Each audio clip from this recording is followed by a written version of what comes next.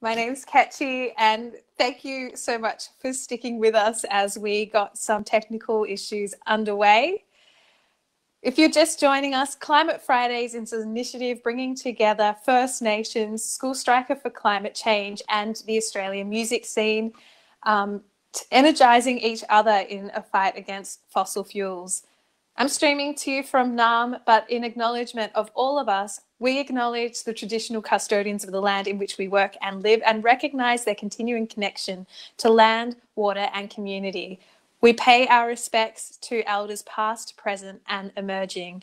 And tonight I'm joined by Lisa Mitchell, and we're going to be experiencing her amazing music right now.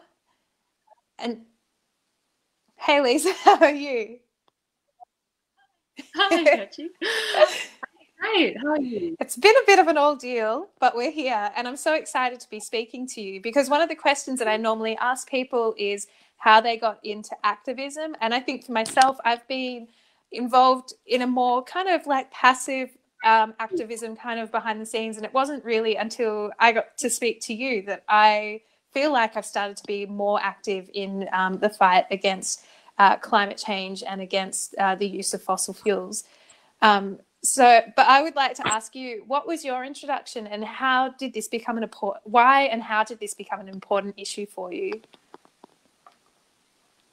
Wow, that makes me really happy that I was some kind of part in your, more activeness.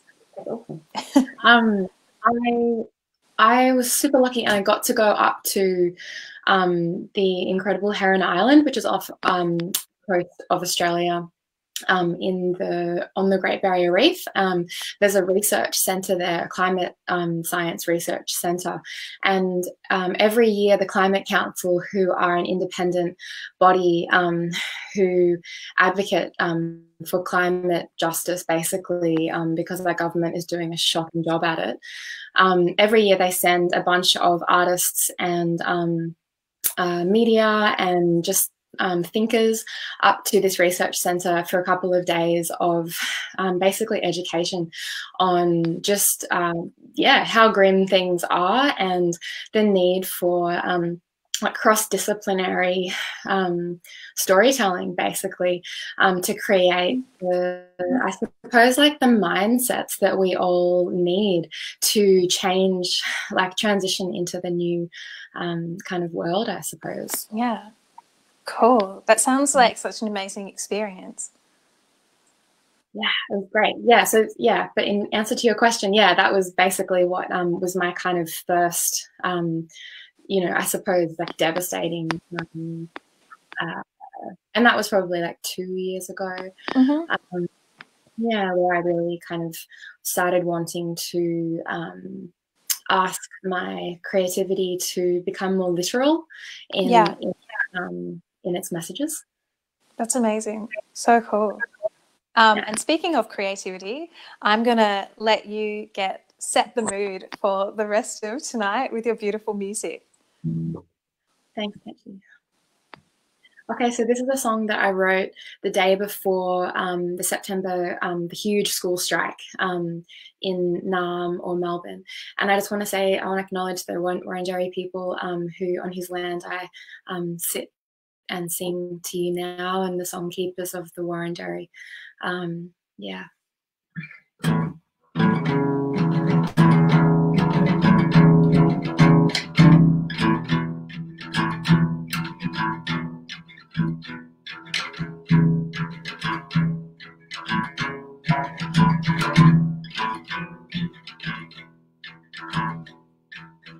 I am the water in the blood that weaves its way into the mud. I am the day and I am not. I am the light that can't be found. Oh, can you feel it? Oh, I can feel it. Oh, can you feel it? Oh, I can feel it. believe in kindness. I believe in education. I believe in silence. I believe in conversation. I know that love is our human nature. I love the way we are waking up together.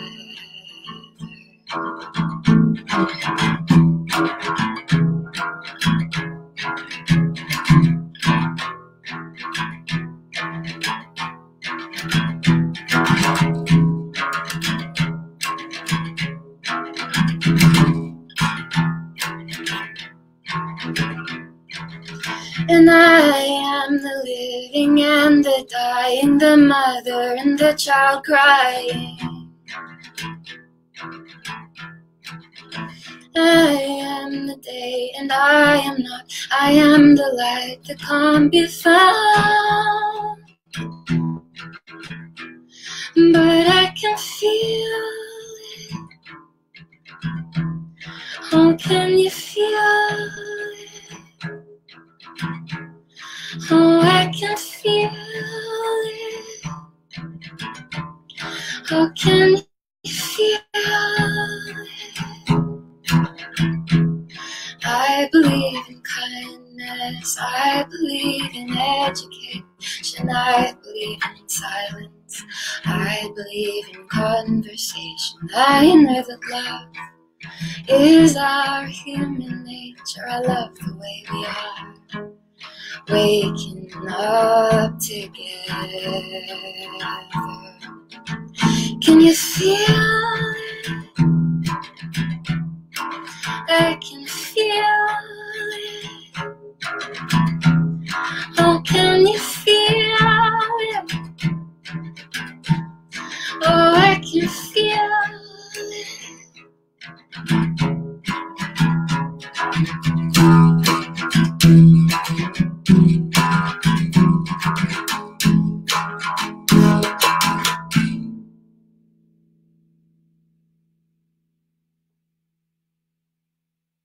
So beautiful. I feel so honored to be able to sit in this space and enjoy your amazing music. And we're getting heaps of messages flying through saying, yeah, now it's a party. So talented. We're excited. We love Lisa Mitchell. And even a shout out from your UK fans saying, oh, what a voice, and loving this. So shout out to everyone that is tuning in, and keep those messages flowing. We love hearing this kind of stuff. We're going to jump into a conversation now, and I'm so excited to reintroduce Tish King, C Community Organizer, into the fray on your Friday night. Such an amazing, amazing talent that we have, and so glad to speak to you once again. Welcome, Tish. Hello, Nkechi. Wow, what a ride for our Friday so far. Hey, this is us living in a digital world. Yeah. I'm glad that we can have this and live and give a bit of give a bit of laughs to all of our friends that are watching. Love it so much. We're also going to be joined by school striker for climate change, Natasha Abaya Wikrama, who's dialing in too. Hopefully we'll hear from her. She is having some internet problems, so she'll be bouncing in and out of this conversation. Hello, there you are. How are you, Natasha? Hi. Welcome. Thank you. It's so nice to be here. So nice to have you here. And also something that we were bringing up before were your amazing earrings that you're wearing tonight. Thank you. My school strike earrings. So great. I was really interested to know, how did you get involved in activism and bringing your voice to the forefront of wanting change in this country? Well, I mean, like from a really young age, like I've always known what climate change was, and because we like learned it at school, it was like on the news, but I wasn't really sure what it was. I just knew it was like really bad, and I just felt like I'm a kid, so I don't really know like how I can like do anything. But then like within the past few years, like with like school strike for climate like growing and like the movements like growing, it like made me like realize like as a school student, like I still like I have power and student power, and like I do like have power to make change. And so it was just like really cool. So I joined School Strike for Climate because I really do want to like create some change, and I want to live in like a sustainable future. And I want to create a just future for like not only like young people, but like achieve First Nations justice and workers justice. And that's like all things we're fighting for. So that was like why I'm like joining the climate movement. And yeah. That's so great. Tish, I want to jump to you. Something that's really amazing is I wanted to find out a little bit more about SEED organisation and what's happened to some of the people that were in the early stages of that organisation coming together, and how their activism has moved and evolved since SEED started. Yeah, amazing. I'd love to share that. So for those who are just joining us this week in Climate Fridays, my name is Tish King, and I am a proud Torres Strait Islander woman with strong connections to Musig and Badu Island. And before I do begin, I would like to acknowledge the space that I am in, and I would like to acknowledge to the Wurundjeri and surrounding clans of the Kulin Nation. I would like to pay my respects to those elders past, present, and emerging, and acknowledge that sovereignty was never ceded.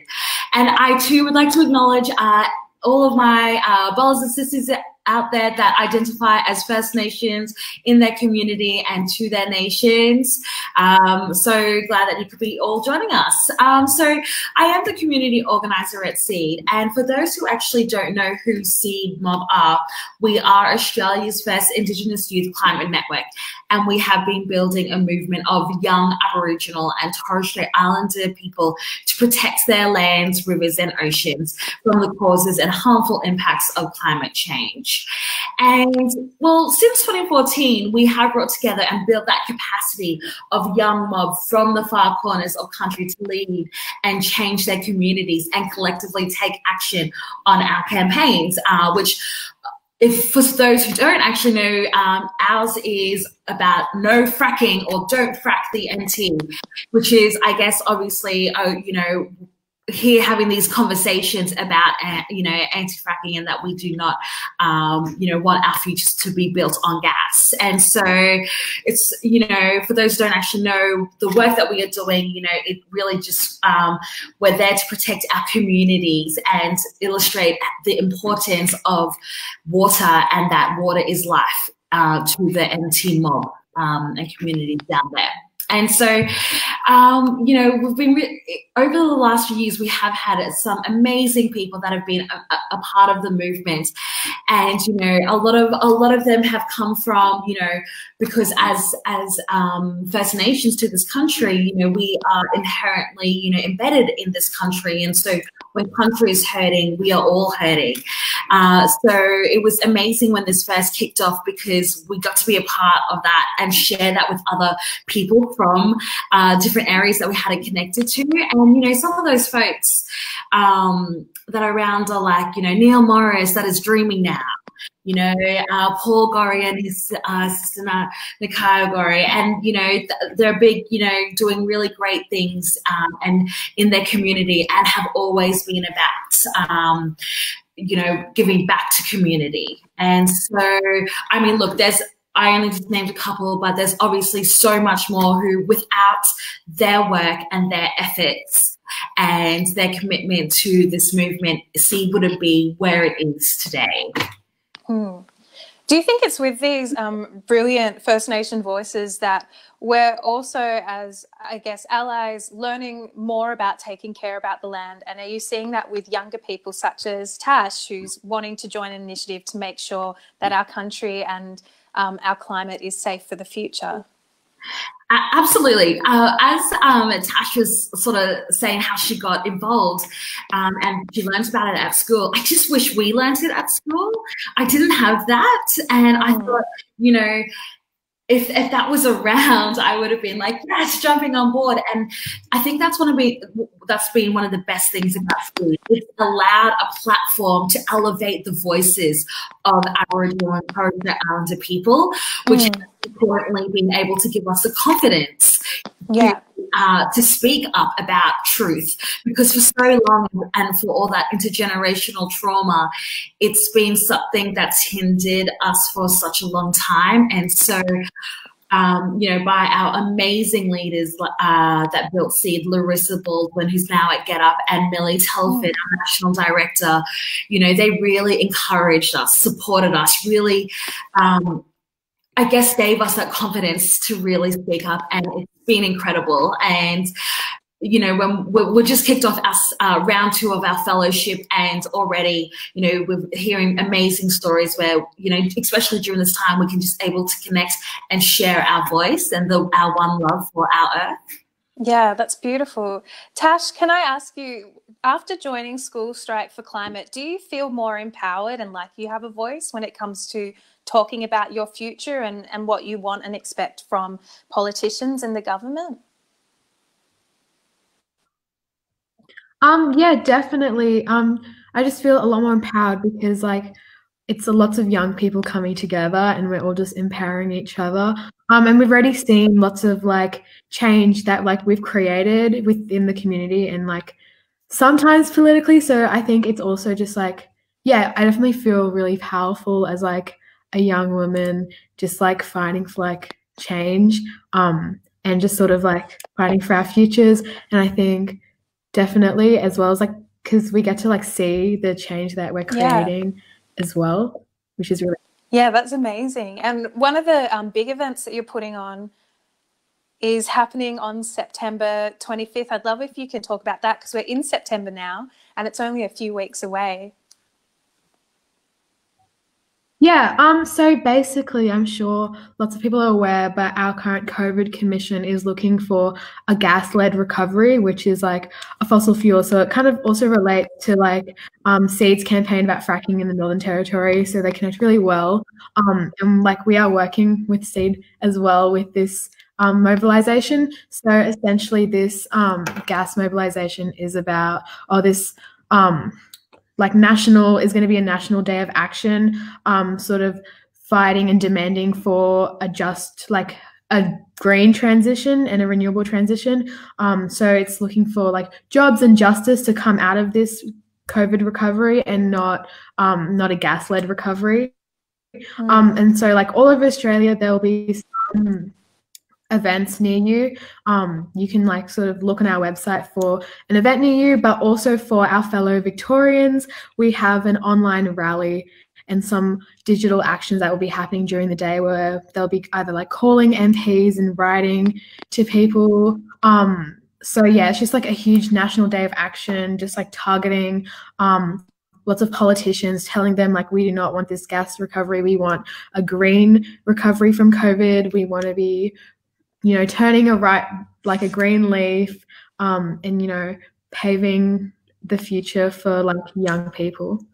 Yeah, Tash, you're getting a lot of love on the message board. In fact, people are writing in Tash, Tash, Tash, Tash, Tash, Western City Gang, beautiful, powerful energy here with heaps of love hearts and rock signs. And speaking of rock and I guess music, we're talking here a lot about giving strength to voice. And Lisa, I'd love to know how that feels from a performer's perspective and being able to talk about these broader national themes to your audience. I think the great thing about musicians speaking up about climate in particular is that it normalizes the conversation. And so I think the more that we are hearing people that we recognise talking about climate justice and First Nations justice, then it just normalises it and it makes it it just makes it keeps on people's minds. And keeping on people's minds, there is a new initiative that is starting up. It's a peer-to-peer campaign called Speak Up, and you can reach out to it on speakupforclimate.com.au. And basically, it's a part of the climate justice movement. It's involving 50,000, if not more, conversations happening across the country. And it's also there to help raise funds for Seed and for the Australian Youth Climate Coalition. Already, it's almost raised $10,000 and it's yet to kick off officially. Tish, I was wondering if you could tell us a bit more about this event. I know that you'll be doing some discussions yourself, so I'd love to hear about those. Oh. I keep unmuting myself and I'm like, oh my gosh, I'm so silly. No, exactly just what Lisa just said. Like, it's about having conversations to normalize the severity of our this global crisis. And so that's exactly right. C together with AYCC have come together for our year fundraiser to really drive and actually have these critical conversations. And pretty much because of the landscape we're in, we thought, we have to think outside the box and think about how we can do this and still drive a movement in this virtual world. And it is about just having those yarns with your friends, your families, your peers. The reality is we cannot ignore what is happening in this country, and it's time to speak up. Exactly what Tash just said. It's coming together and standing in solidarity with other organizations to tell, the Morrison government like not to use this pandemic as a scapegoat to drive our future. Honestly, I do not want to use public money to fund my future, because that's not what I want. I do not want a gas-led recovery. And it's discussing giving public handouts to the dirty gas industry. I'm sure others here don't want that. And so all while pushing ahead with cuts to social support payments that will force millions of people into poverty. Like, we need to be investing in our communities and really not dirty gas projects that'll destroy our climate and our futures. And so, it's about having those discussions, sharing that awareness, and normalizing what the reality is for us. And so, as you said, Nkechi, we're so stoked to have amazing allies and volunteers and just friends joining up, being a part of the challenge. And whether you want to make a small donation or contribute to the person you are supporting, it all goes along to supporting this. And it kicks off on Monday. So if you haven't yet, head to our website, speakupforclimate.com.au, and you can still register before midnight tonight. And it kicks off Monday, which is actually really great because it finishes on September 25th. And I think that's a great segue into School Strike for Climate, and then a massive event. We've been young people, both non-Indigenous and Indigenous, are having these conversations, and we're leading up to this School Strike for Climate action. And together we are going to sound amazing, and I can't wait. That's awesome. Can I ask, I myself are quite new to understanding all the stuff that's happening around fracking. What is the feedback that you have when you do have these conversations with people? Tash, I would love to know from your perspective first, after you became involved with School Striker for Climate Change, and you were having these discussions and a part of this big movement that happened across Australia. What were some of the interesting things that you found out when you were having discussions with either like your parents or other school students about what was happening in Australia? I think what's really interesting when I'm having these discussions with other people is like how uneducated a lot of people are. For information, I think is like really big, and I think it's everywhere. Like, I'm talking to people at school, or I'm talking to like my parents, and they have no idea what's going on. So I think it's so important to just be like having these discussions, and just like not only having discussions with like people who are aware of all these things, but like having discussions with people who might not be like as aware of like what's going on in Australia, because I think it's so important to like keep everyone educated, because especially because a lot of people in School Strike, like, we're all like, I'm 16, so in a few years I'll be able to vote, and so will like lots of people I know. And I think it's really important that like we educate ourselves and educate our friends, because like soon we'll be able to like have a say in like who is leading our country, which I think it's like so important. And like we really need to like take that power back into our hands and say like we are the future. So like it's really important. And I think it's just like super surprising how much people don't know about a lot of things. When you first started off with activism, did you find the community was really supportive in helping inform you about what was happening and educate you outside of school? Definitely. I think the climate movement is one of the most welcoming communities like I've ever like been in, because you feel really safe and comfortable to just like ask a question. I'm just like, oh, like I'm really confused. What's this going on? And someone is just like totally just sort of there to explain it to you, or like, I mean, everyone's always happy to clarify things because everyone's just so welcoming and understanding. And everyone understands that everyone comes from different backgrounds and not everyone will know everything about something. And I just think it's so great how like people use really accessible language and just make things super accessible to lots of people in the space, and like sort of no one really gets left behind. And I think it's just super great. Tish, did you find that as well with Seed Mob? Was there a lot of mob that were wanting to find out where they could help and where the information was, and did the empowerment come from being in that safe space? Definitely. I mean, look at our outlook right now, you know, just with everything that is happening, you know, we're seeing governments and corporations, you know, backdoor these decisions and use this landscape to mask what is really happening and what they're trying to do. And this is exactly right. Being able to connect still virtually through our fellowship and just checking in with our volunteers, we've been able to actually talk about, you know, what's happening and why. It's just more now than ever, we really have to drive this and action and support, you know, our campaigns and those communities that aren't able to have their voices elevated at this moment. And so it's definitely been a positive space and an empowering space and a supportive space during this time, you know, mentally, emotionally, and importantly, physically. You know, I guess we've really learned a few lessons during this time, like the importance of connection.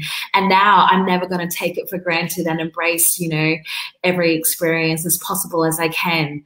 So no, it's great. Love that. And again, the initiative and the campaign, it's a really beautiful peer-to-peer campaign when you can talk to people, find out information, and join this beautiful, open and safe space.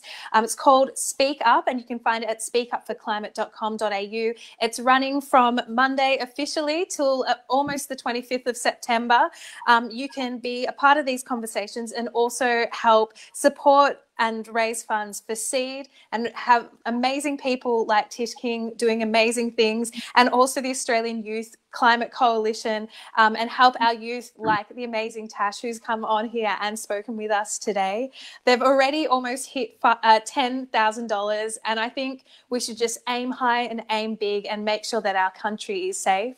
And speaking of warm and beautiful experiences, I'd like to thank Tish and Tash for both sharing their knowledge with us online in this space. It's been so gorgeous. It goes so quickly. It does, it really does.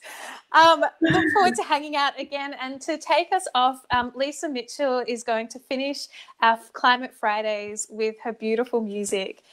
Lisa, thank you so much for joining us and being a part of this conversation, and also for enlightening me and I guess many others as well with your music and with the messages that you're sharing. Thank you, Nkechi. Thank you so much for holding this space. All of the Climate Fridays have just been so beautifully held, and so yeah, thank you so much.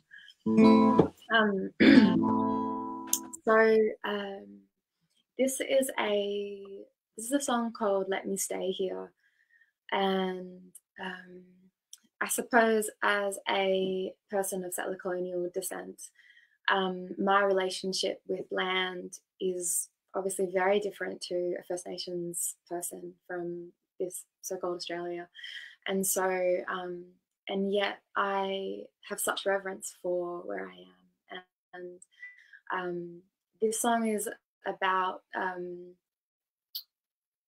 wanting to connect in the ways that I do and that I can.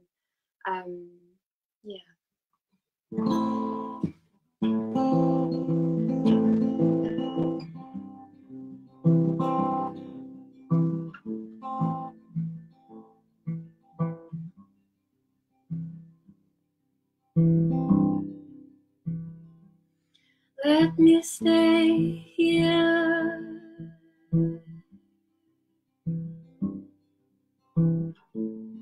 I long to touch the fruit as they're turning from green to blue. Let me stay here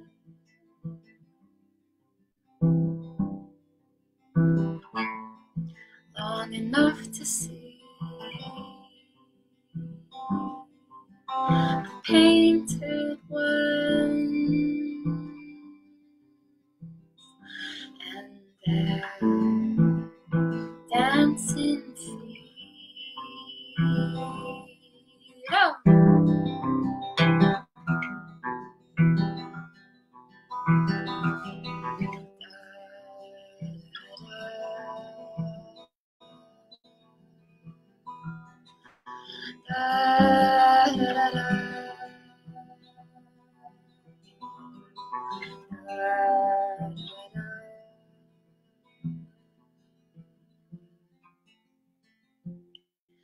Let me stay here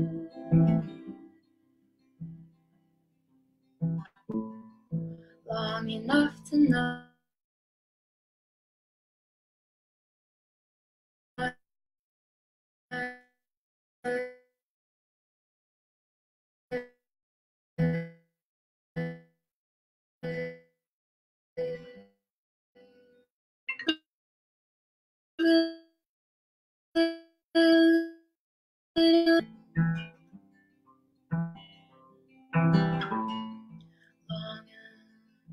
let me be the last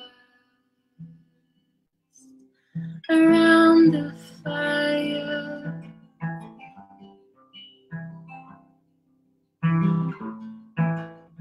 In the eye.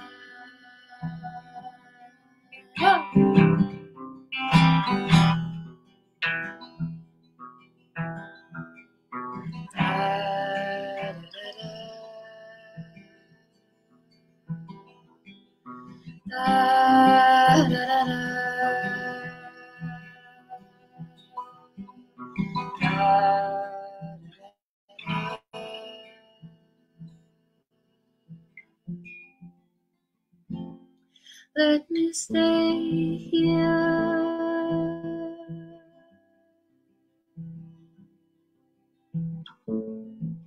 in your arms. Let me stay here